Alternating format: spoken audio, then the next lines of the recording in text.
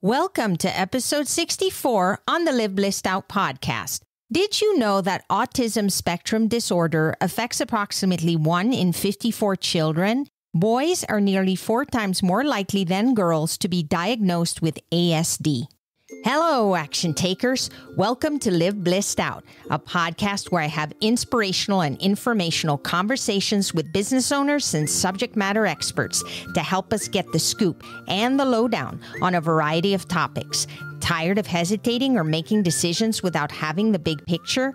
Want to be in the know? Then this is the place to go. I'm your host, Marissa Houston, helping achieve bliss through awareness and action. Thanks for joining me. The information, opinions, and recommendations presented in this podcast are for general information only, and any reliance on the information provided in this podcast is done at your own risk. This podcast should not be considered professional advice. Seek first to understand are words I first heard from Steven Covey back in the 90s. It has always resonated with me. We are all different and have our own unique set of gifts and obstacles to face. However, some of us seem to either be blessed with more gifts or confronted with more obstacles. So when Ian Hoyman expressed an interest in talking to me about his personal perspective on autism, I considered it a privilege. I have never had the opportunity to talk to someone who lives with autism, to learn more about what it is, ask about how they view the world, and how they would like to be treated by others. My conversation with Ian reminds us that even though we don't all view the world from the same lens, we share many commonalities. We all desire to be understood, valued, and affirmed. Listening to other perspectives will help us be more aware and open-minded. With Thanksgiving Day approaching, may this serve as a reminder to express kindness as well as gratitude and appreciation for all that we are given. Ian, it's wonderful to have you on the show today. Thank you. I'm looking forward to this conversation. We're going to be talking about autism. And I'll be honest with you, I know very little about it. My first ever exposure where it was actually mentioned as autism was on a TV show, believe it or not, when I was a kid. And I watched this show called Sunrise, A Miracle of Love. And it was about a family who had an autistic son, and his name was Ron Kaufman. The only exposure I had was that show, watching how they were able to diagnose him and basically their family story. I've never really had an opportunity to talk to somebody with autism about this. I'm really looking forward to learning from you. From your perspective, what exactly is autism? I can definitely try. Thank you for having me, by the way. Autism nowadays is considered a spectrum. So it's a wide range of essentially low functioning to high functioning. And I have Asperger's, which is kind of on the higher end functioning of autism. But you'll kind of see a lot of different types of autism. People who really struggle in, basic functioning with socializing. And then you have people who generally can do well, are often in job sciences or arts. So that's kind of what you'll mostly see. But autism is really a type of cognitive disorder. It affects a lot of different aspects of the way you socialize, the way you think. Things like we don't pick up on social cues very well. Like if someone was to say something, we wouldn't pick up on the hidden meaning. I can't think of an example right now. Sorry. Explain to me more, I guess. When you say you can't pick up on cues, is that more of like how they physically manifest themselves, or is it more in how they say things and you're not able to really interpret what the meaning is behind it? Is that what you mean? Kind of both. Body language and word interpretation can be a bit difficult. We tend to take things very much at face value. So more literal, you would say? Very literal, yes. What do you feel causes it? Is it something that you're simply born with? Is it something that happens to you at a certain age? Are there people that get it later in life, or basically it only comes across when you're a certain age, like as a child? Tell me more about how it manifests itself. This isn't something I've studied too much. I think for the most part you're born with it. I'm pretty sure it's a genetic condition. I think it's not impossible that it manifests a bit later. How do then they diagnose it? What are some of the things that they see happening that would make them think that, hey, this child or this individual has autism? Usually the parents would come to a psychologists based on what they see. A lot of the times in the past, autism wasn't diagnosed. It was just unheard of. We didn't have that understanding of the brain. But usually either a parent or maybe a teacher will reference the fact that they think based on certain behavioral traits the child has autism. And then they would go to actually get it diagnosed. They would go to a professional psychiatrist, I think, and they would use the DSM, which is a diagnostic manual. And if they fit enough of the criteria, they would be officially diagnosed. How do you, as an autistic person, think differently from somebody who does not have autism? Things are very logical for me. It's very much, I just think of things straightforward, and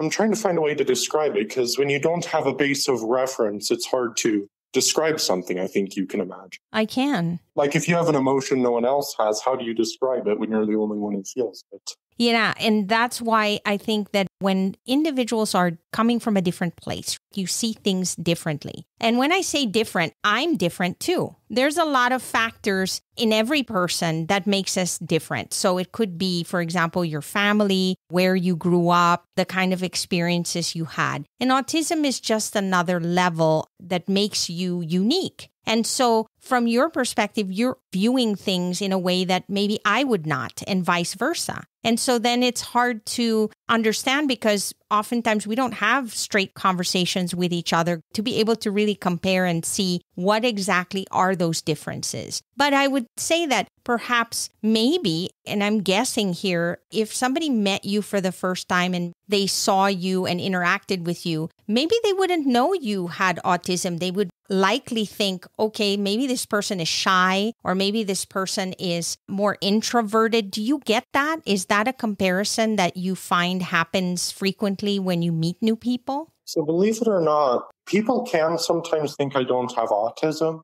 I'm a bit struggling on what to think right now, so that's why I'm coming across that way, I think. But often I haven't been told they think I'm introverted either. I'm actually a very extroverted person. Some people can just kind of see smaller traits who have been really trained in it. If you have someone who really knows about these things, has experienced 5 or 6 people with it, they can probably see it. But for someone who's just kind of meeting me for the first time, they probably wouldn't really notice it. From your perspective, how should we effectively communicate with you? What works best for you, given the fact that you're saying that sometimes you have a hard time reading things, or you're looking at things from a very logical perspective? If you were to communicate with somebody like me, for example, how can I best get across so that we can work together and communicate effectively? One of the ways that people with autism and Asperger's do work is they tend to be logical thinkers. I definitely can pinpoint about having Asperger's. We tend to be very much a straightforward type, not really prone to peer pressure or emotions. So one of the best things you can do when you kind of combine that with the lack of picking up on cues is just being blunt and straightforward. You know, I think that if somebody is blunt, they almost feel like they're not being sensitive to you, or maybe they're being rude and they don't want to come across that way. Do you find that sometimes people feel awkward being themselves because they're worried that they're going to maybe hurt your feelings or say something that they're not supposed to say? Yeah, I do. But often people with Asperger's and autism take things at face value. So honestly, I often don't worry as much about people being blunt with me. It's the words they say that can affect it. If someone is to tell me you did this wrong, you need to try again, I wouldn't really be hurt by that. If someone said, you're an idiot, I may. I wouldn't want that either. I think that would not be a very positive way to communicate with me if somebody talked to me that way too. What is the best way to say certain things? And what are some things, for example, we should steer clear of? Don't insult you. Just say, hey, that's not working. I think that there's a lot of similarity there. Is there any other distinguishing thing, for example, that makes you feel like, wow, why did they have to go there? That was just unnecessary. Yelling. A lot of autists, a lot of Aspies don't like yelling. And that's something where I can especially be very sensitive to that. So keeping your cool. your tone should not go up and get upset because, again, that's very emotional. And you really like things to be more in a logical plane, right? If you can imagine, and I'm cautious to use some analogies because there's a lot of, all autists, all Aspies are like this or like that. But Vulcans from Star Trek are very similar to how best to communicate with Aspies. If you just stay calm and just say things the way that it is, without trying to hide things or get us to pick up on anything, it'll work really well. Okay, that really helps a lot, actually. That example helped me visualize how you want to be spoken to. I think that there are a lot of us logical people that can totally relate to that because some of us are not very emotional. I mean, even though there's an emotional side to us as human beings, there's some of us that are much more logical than others. Some really like to dive into the emotional side of things and just get triggered right away. And others are more logical thinkers and want to kind of analyze things and look at the pros and cons. And it sounds to me, based on what you're describing, that you're more on the logical side of things. Yeah, definitely. And I think that's often with Aspies and people with autism. Do you see the world any differently? I think all of us see the world differently, to be honest. Definitely. It goes back to all of us have different experiences and we look at things from perspectives that we wouldn't, which is often why when you have a meeting with a group of people and you bring up a subject matter that you need help with, that maybe you've been stuck with for a really long time, and you ask other people for help, they bring up things that you would have never thought of. And it's wonderful. You're able to see things, almost opens up a whole new world of ideas that you would have never imagined because you're in your own brain. You're kind of thinking through things the way you see them, the way you view the world. But is there anything in particular for you that makes you think that you see things maybe uniquely over anyone else? One thing in particular is Aspies, autists a lot are not prone to group thinking or peer pressure. So often we tend to be able to sit back when, society as a whole says something is good and kind of say, wait a second, is this good?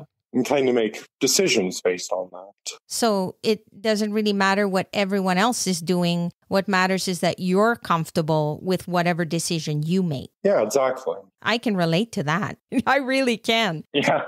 I like to function that way too. Yeah, definitely. You'll often find that in the way people with Asperger's dress. Sorry, I kind of switch between saying Aspies, autists, people with Asperger's, people with autism. There's talk about which way to say it in the community. I'm just not that used to it. So sorry for that inconsistency. That's okay. But you'll find a lot of different types of ways of dressing. For example, some people will wear sweatpants and a comfortable t-shirt everywhere, and that's the end of it. They don't really care to do any other type of clothes. For me, my clothes are usually more elaborate. I wear suits and hats. Just going to the grocery store. Is that because you feel comfortable in dressing that way? That's just how you like it, right? Yeah, it's just the way I like it. But there's just a lot of that kind of, I'm just going to do what I want, do things not the way people tell me to, but just the way I think is best. Yeah. And you know what? There were a lot of people that would be jealous of that, to be honest.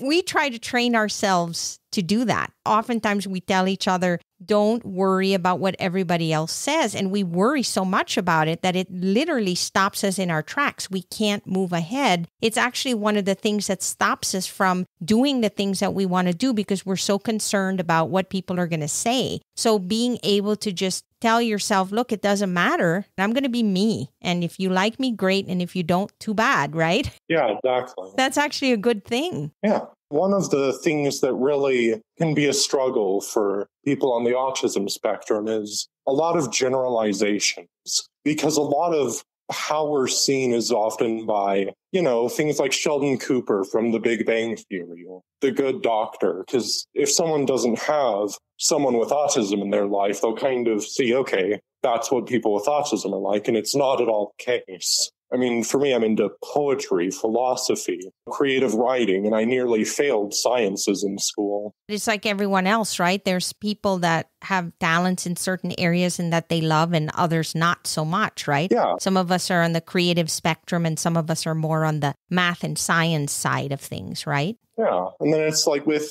things we like watching or movies we enjoy. I don't really like Star Wars. I don't like anime. a lot of things that people associate people on the autism spectrum as liking, it's not going to be for everyone. Yes, exactly. When you meet somebody for the first time and they don't know anything about you, do you want them to know that you have autism, or would you just want to be treated just like anybody else, no difference whatsoever? It's going to be different with everyone. But for me, I generally will tell someone if I think I'm going to have a longer relationship with them, because it's important for them to know. I don't like using it as an excuse. I don't like saying, oh, well, I got a speeding ticket, I have autism. I don't want to do that.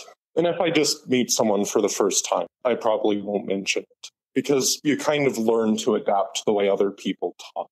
It's easier for us when we're talked to in our language, but we also do generally understand how to talk to other people in theirs. Do you feel that people mistreat you sometimes because they sense that you are not what they expect? The good thing, I think, for me is I'm in right groups. I'm often in, Dungeons and Dragons groups, and you just have to be with the right people, because there's always going to be groups that won't accept you no matter who you are. And there's always going to be groups who will. That is so true, Ian. And that applies to all of us. You kind of learn as you get older that time is so precious and you really want to spend it with the people that you enjoy being around. We like to be around people that get us. Let's say in my case, I like to sew. So I'm going to be around people who like to sew too, because then we have something in common that we both enjoy that we want to talk about. I think that that's very universal, and I can certainly relate. People will always judge us for doing something differently or doing things that they don't like. And we'll look at each other and go, how can that person enjoy doing that? It's terrible, right? But to that person, it's the most wonderful thing in the world. And I think that's what makes the world really interesting, don't you think? Yeah, definitely. Especially individuality. I'm a very strong proponent of living your life the way you are, being a unique person. Yes, I agree with you totally. How can we learn more about autism? Let's say we want to dive more into what it is, what organizations are out there. How do we get more information about it? The internet will always be a great place for it. You can just look on autism spectrum disorder online and you'll find a lot of stuff on it. And is there anything else that you feel we didn't cover that you would like people to know that would help them communicate with you more effectively? Getting into a bit more depth into, psychology, some people have tried to equate autism with psychopathy, which is a lack of empathy, and they're not at all the same, not remotely. And generally, when people with autism will be empathetic, they just won't show it as much emotionally. We're not very emotive, but we do feel very much empathy, if anything, stronger emotional empathy than most people. We definitely feel all these things, but just because we don't always show it doesn't mean we're cold or callous. That's really wonderful information to know. I think we judge people, and when they don't behave a certain way, then we make an assumption about them. And in that case, they'll say, well, he's not feeling or he doesn't care. And that is totally not true. It comes across that way. So people just assume they know or that that's the case. And it's important for them to understand that that does not correlate. Yeah. Like, for example, if someone does something for us, we might just say, thank you. We're definitely not jumping up and down excited. Even if it's a big thing, we'll probably just say, oh, thanks. But we definitely feel it. Yes. And I know certain people, for example, who like to hug all the time. And there's people who don't. And the huggers will approach them and then they kind of step back going, why is this person hugging me? I don't even know them. Yeah. And then they feel definitely a little bit put off. And then that person who wants to hug goes, well, I don't think that person's very nice. Why aren't they friendly? Yeah. It's a kind of communication and really understanding what works for one person doesn't work for another. And it's just respecting their boundaries. I think even culturally, there are countries, for example, where the sense of space is so much more non-existent than it is here in the United States. We tend to have a certain amount of space between people when we're talking. But when you travel internationally, people are very close. They don't even think twice about it. They'll stand right next to you. And I never noticed that until I started to travel. And then you just realize it's just a cultural difference. So those are the kinds of little cues that sometimes are hard to pick up on. Yeah, definitely. And one of the big other things, and this I think is very important, is routine. And structure is very important for autists. It's just something where in the workplace or with parents at home, a routine, something that you can do repeatedly, is much better than a surprise. We generally don't like surprises. I mean, for example, I'm drinking coffee now. I always drink it out of the same cup. Oh, so you have a favorite cup you like to drink from? Yeah, and it's very much a routine thing. It kind of keeps things stable, I guess. Things are understandable and stable when they're similar. I get that. I know certain people who love the same thing. They love routine, and other people who want to switch things up. I'll give you an example. My husband is one of those people who, when he gets in the car and we're going somewhere, he never takes the same route. He's always going, oh, well, I haven't tried this road. Let's explore this. Let's do this. Yeah. Let's check this out. And it drives me crazy because I like to follow the same route. I know how to get there and I just want to take that road. It's the quickest way. I just want to get there. And so we have those conversations all the time. Now, I have to say, I do learn from him because when he makes that switch, then I go, wow, this is actually a better and shorter. And I would never have figured it out if I had not been forced to go this route with him, right? That exposure helps, but I'm going to agree with you in that sense that I am the same way. If I know something works and I really like the way it works, I'm going to stick with it. I can relate to that for sure. Yeah. Thank you so much, Ian, for sharing this. I really appreciate you being here. Absolutely. Thank you so much for having me. It's been great. Thank you. Absolutely. That's all for this episode of Live Blissed Out. Thanks for listening, and thanks to Ian Hoyman for being my guest. If you have a question or comment for a future episode, all you have to do is go to speakpipe.com/LBOVM or click the link in the show notes to leave a brief audio message. If you find value in our show, please visit liveblessedout.com to reach out, subscribe, and share on social media. This show is made possible through listeners like you. Thank you. So long for now, and remember to keep moving forward.